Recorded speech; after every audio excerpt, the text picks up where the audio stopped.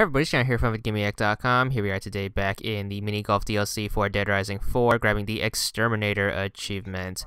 This is to kill 30 zombies on one hole. This is best done in Santa's Village Hole 2.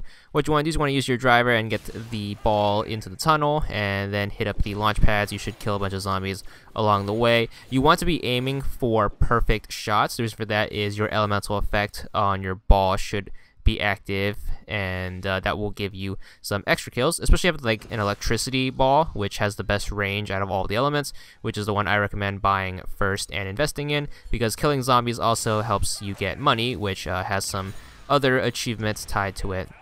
But in the case of this specific achievement, to kill 30 zombies on one hole, just focus on killing zombies instead of trying to make the hole as fast as possible and in as few shots as possible. So just ignore the hole and just focus on racking up kills, and you should be good.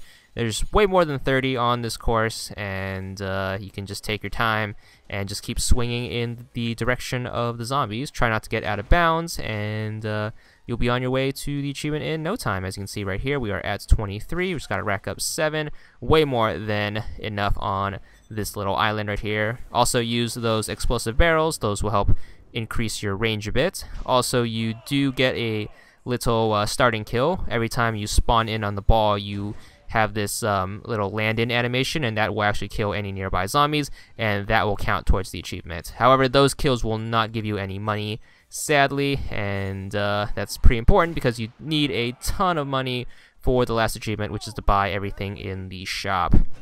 But once you rack up your 30, you actually have to finish the game. So all you have to do is just make the hole, or you can run out of shots by going over your 7-shot limit. But once you wrap up the game, you should be on your way to the next hole, but more importantly, you should be on your way to the achievement.